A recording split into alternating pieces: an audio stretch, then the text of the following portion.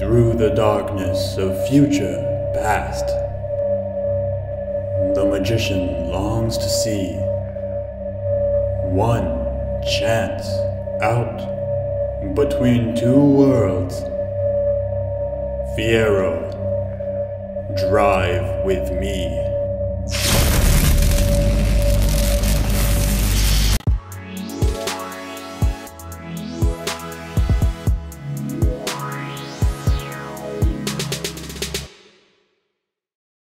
So I want to start off with a correction. In the last episode, I said that there were 3 hoses going to the gas tank when there are actually 5.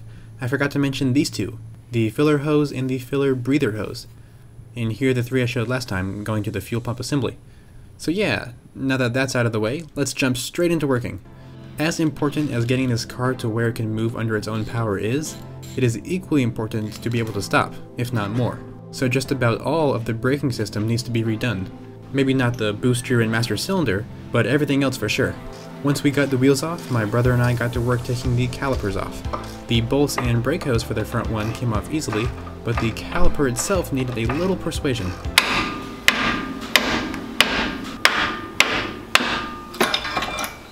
Jesus. Back in part 1, I mentioned that I stripped the lower bolt for this caliper, so we ended up having to tear off the rubber boot around the bolt head, get a pair of vice grips around it, and turn the bolt with the vice grips while also turning a ratchet with the correct Torx driver in there. It was a pain, but we got it out. And this caliper too needed a few love taps. The e-brake spring was also taken off back in part 1, but I still needed to take off the bracket holding the cable in place. This side came off fine, but the passenger side was a different story. It would not budge at all when it was on the car, so we had to undo the plastic retainer and slide the cable out. We attempted to take off the bolt with our impact driver, but as you can see, it was not working. We tried penetrating fluid, heat, a stern talking to, but the bolt wouldn't budge, so we just decided to leave it be. But with the rest of the calipers off, the remaining boots and slide pins were pulled out. Yeah, they come with the little things. Okay.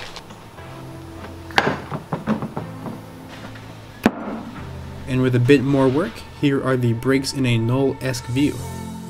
A lot of modern calipers are in 2 pieces, with a caliper and a caliper bracket, but these are just one single piece. The boots and slide pins are the exact same for the front and rear, but where the 2 calipers start to differ is with the pistons. The front is what you would typically see on any front caliper, but the piston is made from a composite material and has a metal cap, where most are just one piece and it's all metal. These are called phenolic pistons apparently. The rear ones are where it gets really strange. It's still typical piston mechanics for normal braking, but for the e-brake it makes use of a lead screw that pushes the piston outward when the cable is actuated. Not only is there a spring inside the cylinder, but there's also a spring inside the piston itself. This is all super weird stuff, but hey, it's probably just because of all the cocaine from the 80s. To show you how these left ones came apart, I'll take you along with the right side. The remaining washers were taken off the back of the rear caliper. Then the lead screw was rotated as far in as possible. Maximum thread engagement is very important here since the whole thing is going in a vise, and the piston is pressed out with the help of various sized sockets.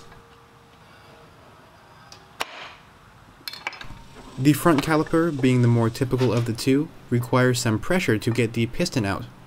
On my ZR7S, back when I rebuilt the front brake caliper for that, I was able to pump the brakes with the caliper still plumbed. Since this caliper is already off, compressed air works too. With a rubber tip, this is relatively easy work. Well, it should be. The left side came off in seconds, but this side wasn't budging, even after trying penetrating fluid and heat. This was the one that was seized that caused the vehicle to be parked for 20 years, so I can't really say I'm surprised. We ended up having to take it to our local mechanic friends, and they used an air chisel to break away the piston. Since again this was made of phenolic plastic, it was really easy to do. Once it was back, I gave the calipers a good cleaning just to make handling them a little more pleasant. Degreaser and a wire brush did a lot, but they still weren't perfect. They will be cleaned up more later, but in the meantime, let's go back to the car itself. The rotors are rusted to heck and need to be replaced. Lots of rotors have a small screw that threads into the hub just to keep it in place when the wheel is off, but this car has these little metal clip things. Once they're off, the rotor can come off too. And the same thing was done for the other side. So while the calipers are drying after being degreased and cleaned, I'm going to install the rotors on the rear of the car. Now the rear ones are really easy to install just because all you have to do is take off the old one like we showed you and put the new one back on. That's really straightforward. The front ones are a little bit more difficult. I'll get to that in a little bit, but I'm going to go ahead and install this right now. My brother already sanded the surface off camera as well as got a wire brush around the studs. So now all I have to do is add some anti-seize to make taking it off in the future, if need be, a lot easier.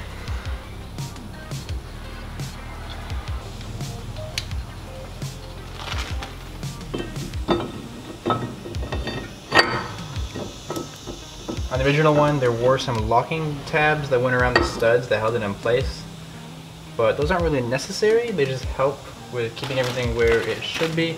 But in the meantime, I'm just going to add some of the lugs back on just to make sure it doesn't fall off.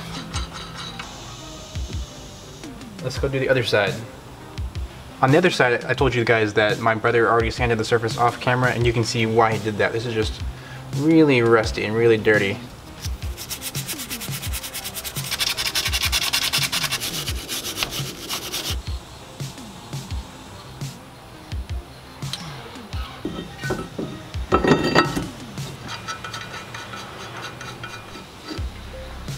And now for the front ones.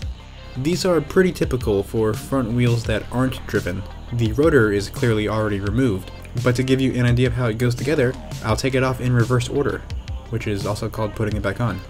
Here is the rotor itself, and in the back of it, a tapered roller bearing is set in place. A small seal also goes on the back of it, but I won't press it in for this demonstration. The rotor is then slid on the spindle, and a front tapered roller bearing is pushed into place as well. And everything is secured with a washer and a nut, and that's about it. Oh, and there's a cap to keep out dust and water too. But unfortunately, the new front rotors are not as easy to install as the new rear ones. The tapered roller bearings roll around on bearing races, and they're pressed into place.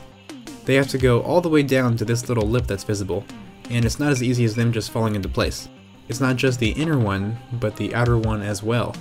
There was going to be a separate Saturday Projects video showing how I made a DIY hydraulic press with the use of a car jack, but it failed terribly. I knew it wasn't going to handle a lot of force, but it didn't handle any before warping and totally not working at all. There most definitely should have been a beam going all the way across the bottom, and more importantly a brain in my head when I made this, but it was a good welding exercise, so I can't really complain too much. So if no hydraulic press, it's back to the primitive yet effective hammer and AutoZone bearing race installer kit.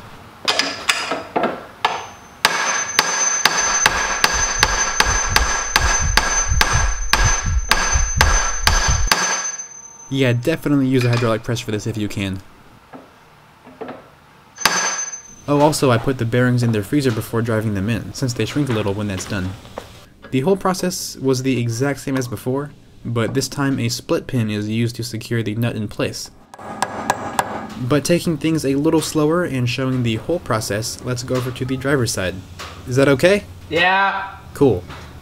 The cover is pried off with a flathead screwdriver, and the split pin pulled out with a set of pliers. Do notice how easy it is to break loose the nut. It's not meant to be tight, since these bearings are tapered. If the nut was tightened down to a high torque value, the bearings would be crushed and wouldn't spin properly, if at all. So with that removed, along with the washer, the whole rotor can come out, along with some tasty snacks. Some dead beetles in there, and also looks like a dead caterpillar. Delicious. The spindle was wiped clean and examined for any scarring, but everything looks good, so it's bearing time. There's a trick to packing grease, and that is to apply some in your hand and push the bearing down into it. I probably could have used the grease gun, but I saw this online and wanted to try it out. And after the bearing was in, the seal was tapped into place with a hammer. The outer bearing was greased up in the exact same way. Fudge. The washer was put back on and the nut tightened down, but not too tight, only to where it's firm and where the bearings are still seated properly so they can rotate easily, like I mentioned before. The new split pin is installed in the cap too. And that's both rotors fully installed. But that's both rotors fully installed. There's something missing. The studs. It's kind of important to be able to attach wheels to a car, so let's install some new ones. It's pretty straightforward, but all you do is get one of those new studs, take it from behind and slip it into a hole. It doesn't matter which one. Put on some washers, an old lug nut, and impact drive the bejeebus out of it until it seats.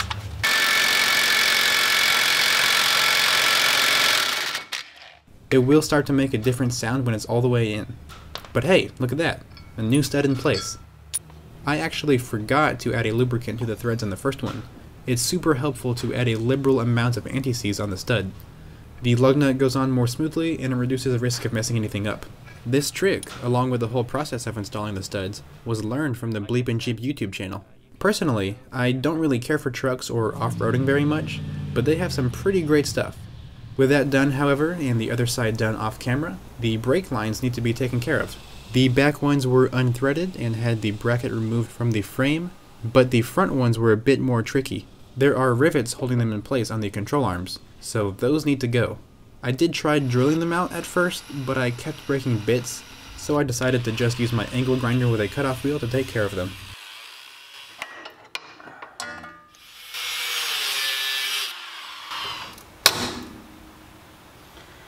There's that. Okay, well now I can install the new lines. Whoa, hold your horses, Ronnie. You still need to take care of the old rusty brackets. Fuck, you're right. I know. So, these brackets were sprayed down with degreaser, scrubbed a crap ton with a Scotch-Brite pad, soaked in a vinegar bath for a few days, and painted a nice black to restore them to their former glory. Now they can go back on.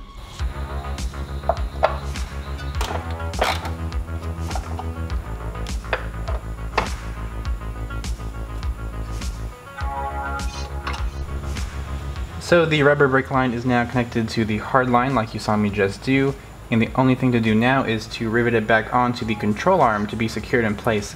However, I'm not going to do that, at least not right now. I do plan to take apart the whole suspension, the control arms and everything, and repaint them along with get new bushings and ball joints and whatnot. So because I'm going to do all that stuff, and especially the painting part, I'm not going to bolt it down now because it'll be a hassle and just get in the way later. So I'm probably going to zip tie it just to keep it secure temporarily. And after I do all that stuff, I'll put it in its final spot with a rivet.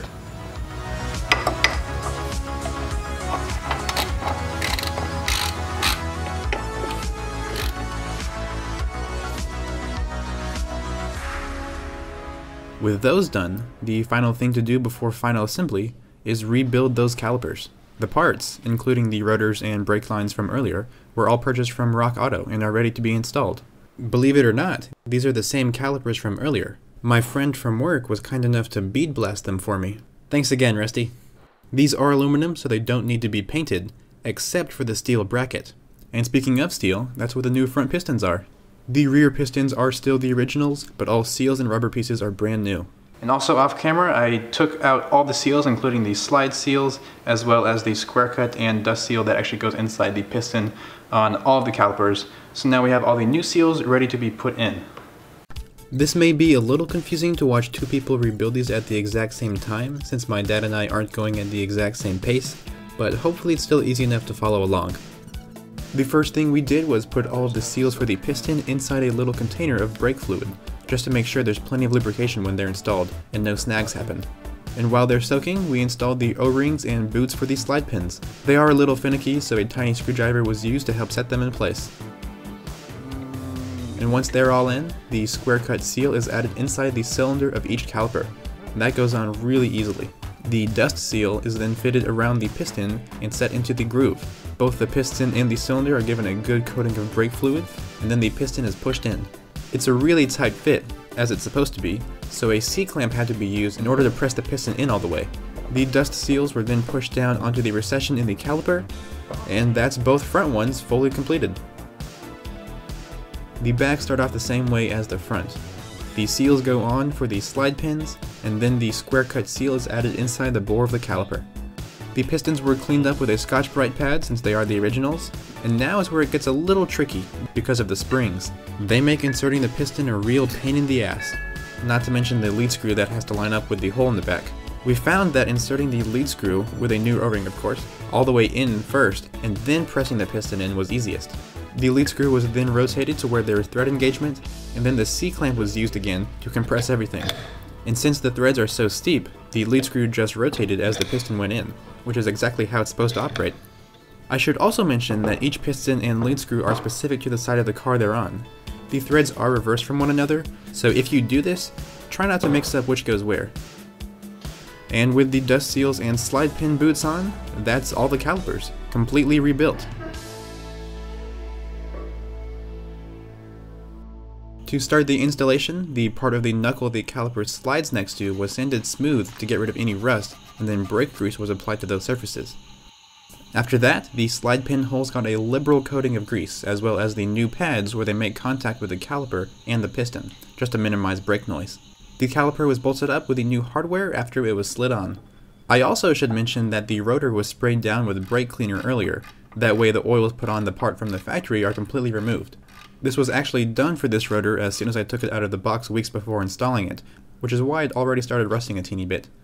The brake hose was attached with a new banjo bolt and crush washers. The bleeder valve was installed in the back, and then I was ready to move on to the other side, which was the exact same process. The rear calipers are also pretty much the exact same as the front.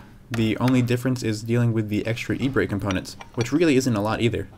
The plastic and rubber washers were added to the back of the lead screw, and then the arm was secured with a nut. The e-brake cable was fed through and secured to the bracket, and then the spring was installed. But where does that go exactly? Right here. Okay. Nice. That was on that bed, and that is up in there. So that was probably what I was worrying about the most, but it's on there perfectly fine. It wasn't as bad as I thought it was going to be. Alright, well I'm going to go inside the car and pull the e-brake lever, and this right here should swing down and the spring should compress. Hopefully.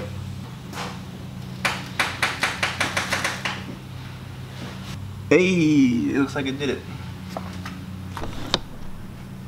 Okay, so that's awesome. That means everything here is working fine.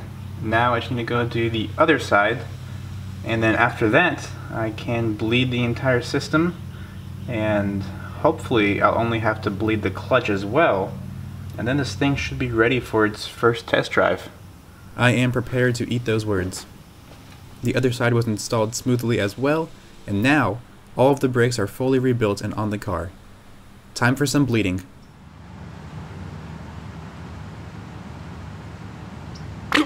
And now let's bleed the brakes. For this, you want to start with the farthest caliper from the master cylinder and work your way to the closest. While the rear passenger side is physically located farthest from it, the rear driver's side has the longest brake line going to it, so that's the first one to bleed. It's not a really exciting process, and neither is bleeding the clutch system, which we did next, so let's quickly move past those and onto seeing what happens when the car is put in gear.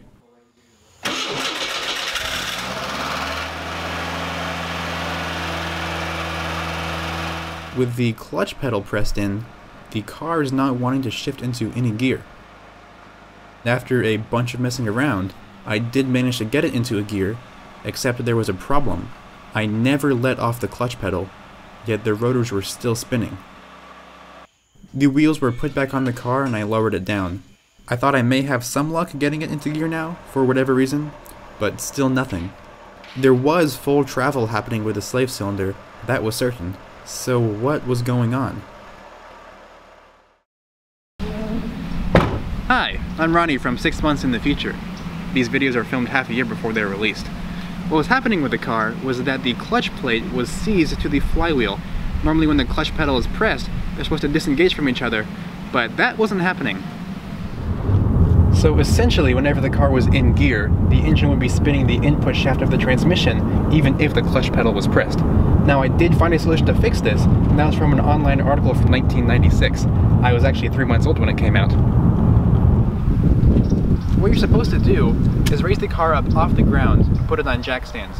Then you start it in a high gear, for example 5th gear for this car. That way the wheels will be spinning. Then, with the clutch pedal pressed in, you slowly press on the brakes.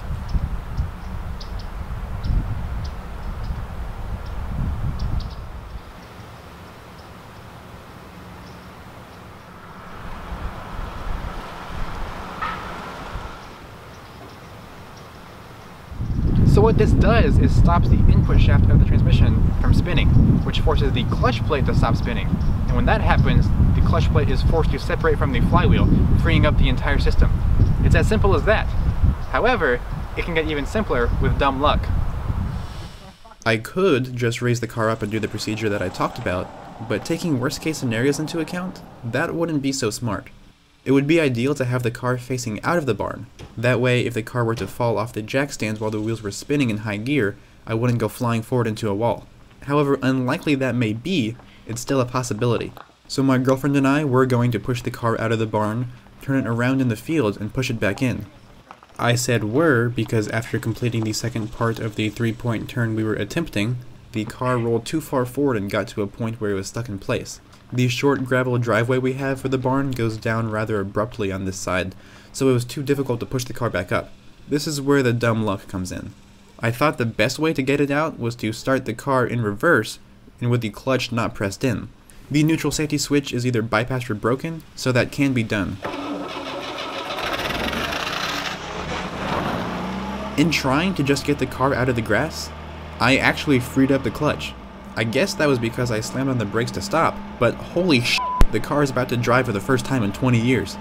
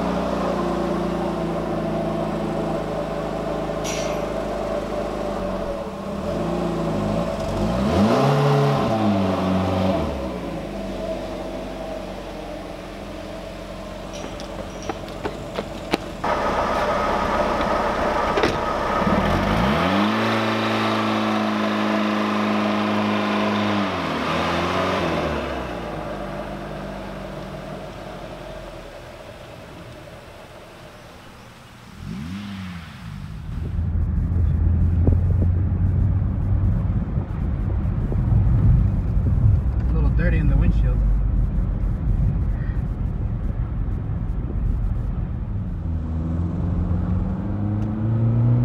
It says I'm reading a constant like 4,000 RPM. That's not. A little off.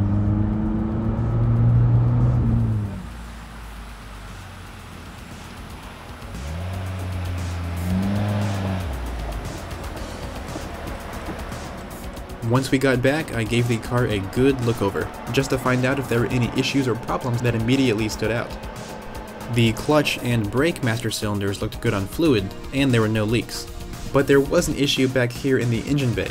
Since the battery tray is messed up and rusted through, it wasn't securing the battery too well. It slid over while driving, and the water pump pulley was eating away at the plastic casing of the battery. This is what I was referring to in part 1 of the series. But everything else in the engine bay seemed fine. Inside the car, there were some problems. We had the oil pressure gauge, speedometer, and the odometer working, but that's about it.